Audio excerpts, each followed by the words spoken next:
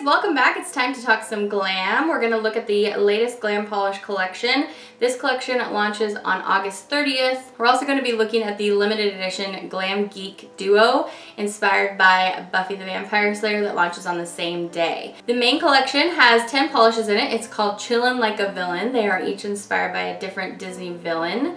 And then, like I mentioned, we'll look at the duo right after that. The launch time on August 30th is 2 p.m. Eastern Standard Time. The link to the website will be in the description bar below. As you know, I do live swatch of everything on my channel, so you're going to watch me apply this on my natural nail. These are all first impression swatches too, so this isn't me sitting there trying to make a polish look the best it possibly can. This is raw, right out of the bottle, so that you can see what my natural experience is with these polishes, and that will most likely be a similar experience to what you're going to have with them. So I'm going to go in alphabetical order like I always do. There are 12 polishes to look at today, so we better go ahead and get started. Alright, the first polish that we're going to start with is one of my favorites out of the whole collection, so that's really fun to start with at first.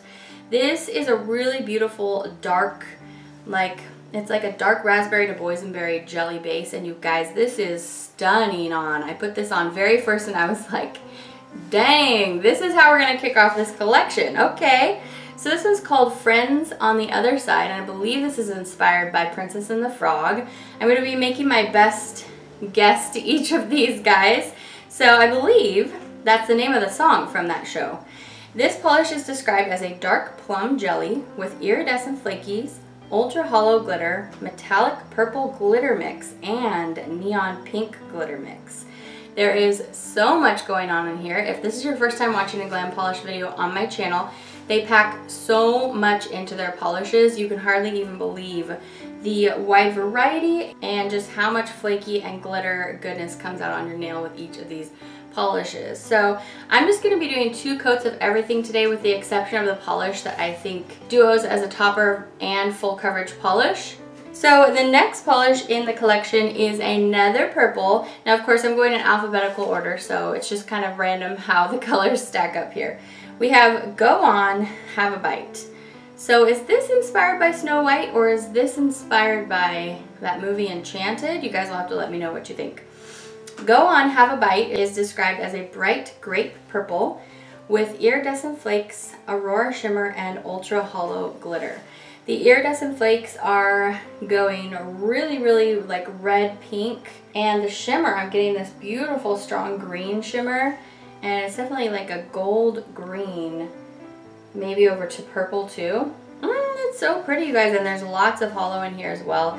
This gets nice and opaque at just 2 coats. It's called Go On, Have a Bite. Alright, that's the second one out of the collection. This next one is the one that I think that you could wear as a topper or a full coverage polish. This one's called I'm Surrounded by Idiots. Google tells me that this is from The Lion King. Yes, I had to Google that. I knew that I recognized it, but I just didn't know what from. This is, like I said, it could be worn as a topper. It's a flaky bomb with lots and lots of hollow in there as well. The description reads, hollow base, so that's referring to like the linear hollow running all through the base, with a mix of shifting multichrome flakes and copper ultra hollow glitter. So the copper presence is very strong for sure, but the multichrome flakes, I'm getting copper gold green. I also see some dark blue in there. We might have a little bit of dark green to dark blue shift on some of those flakies. There's a very strong gold vibe going on here. So if you take a light hand with just 1 coat, you can make this work as a topper. I've shown it to you over another polish in the collection, but I want to show how this builds up on its own too, because it's totally capable of reaching opacity at 3 coats. This next one is going in a very different direction. This is a silver. It's beautiful. It has a lot of blue in it, and this is just super bright silver hollow goodness. This one's called I'm the Overlord of the Underworld, and I think this is from Hercules, right? This one is described as a hollow base, so same kind of idea there with the linear hollow. Then we've got hollow flakies, sapphire shimmer, charcoal, silver, and pewter ultra hollow glitter. So there's a lot of glitter in here. And you have the addition of the hollow flakies, adding more hollow goodness. But for the most part, you've got kind of a glitter bomb going on with a holographic base. I swatched this at 2 coats. This reaches opacity very quickly. This built up super, super easily at just the 2 coats. All right, so let's move into something dark. This is a very dark purpley base with some bright red shimmer, purple flakies, some blue stuff going on. Whoa, this one's really cool. It's called It Won't Cost Much, Just Your Voice. So this is obviously for Ursula. And this one is described as a dark ink purple jelly with iridescent flakies, aurora shimmer, ultra hollow glitter, and neon blue glitter mix. So that's really cool. Those neon blue glitters really pull this whole thing together. I love it when Glam Polish throws some neon glitters in their polishes. It's super, super fun. The iridescent flakies are this beautiful bright bluish purple, and they really glow in here. It's very cool. The shimmer is going red to green, and like I said, there's hollow glitter in here as well. Okay, next up we have this beautiful berry. It's so, so gorgeous. I love this polish. It's inspired by one of my least favorite villains.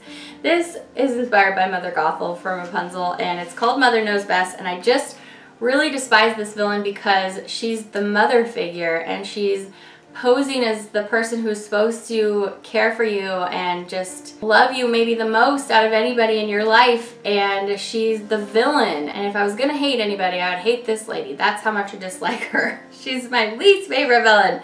Okay, Mother Knows Best is a beautiful berry, like I said, and it's described as a cranberry crelly with strong aurora shimmer and ultra hollow glitter. So the aurora shimmer, again, is this red to green, and it's just divine. This comes up in opacity very quickly. I only needed the 2 coats. It paints on so nice and easily. And of course, we have those hollow glitters in there, giving a beautiful sparkle and twinkle, just like the twinkling lights that Rapunzel sees every year on her birthday. Uh-oh, shh, spoiler. Okay, hope you've seen it. All right, next up we have No One's Slick as Gaston. And so this is the Gaston polish, and it is gorgeous. This is another one of my favorites. So this is kind of like a neon coral base with, again, a very strong red to green shimmer. The description reads, bright red-orange crelly with strong aurora shimmer and ultra hollow glitter. So this kind of has the same formula as the Mother Knows Best that we just looked at. I believe they probably have the same components, but very different looks on the nail because you have such different base colors. And this one is just gorgeous. I love this base red-orange shade, and then you have that strong green glow in there against it. It just looks so, so cool. So really great at 2 coats. This was the polish that you saw underneath the scar polish as well, in case you were wondering. The next polish in the collection is the magnificent, marvelous Mad Madam Mim. And she is one of my favorite villains because she's one of the first villains that I really remember thinking was just kind of hilarious. And Sword in the Stone is an older Disney film, and so it's one of the ones that I saw when I was really, really young. And I just thought that she was so cool. She had like purple hair, and she was just doing her own thing, and she was just like being a witch in the forest, but she was also like really deadly. So this one's also a purple shade, and it's a lighter purple with a beautiful strong pink to gold to green shimmer. The Magnificent Marvelous Mad Madam Mim, I'm so glad it has that whole name too, is described as a periwinkle crelly with strong aurora shimmer and ultra hollow glitter. All right, next up we have the Mistress of All Evil from the Sleeping Beauty, and this is a dark black jelly base with beautiful blue and green iridescent flakies and hollow glitter. The official description reads, black jelly with a hint of blue. Ooh, so it's just a tiny little pinch of blue in there. With iridescent flakies, those are the green and blue ones. It actually goes green, blue, purple, I feel. Neon purple glass flecks. That's bringing in more of the purple even too then. So gorgeous, you guys.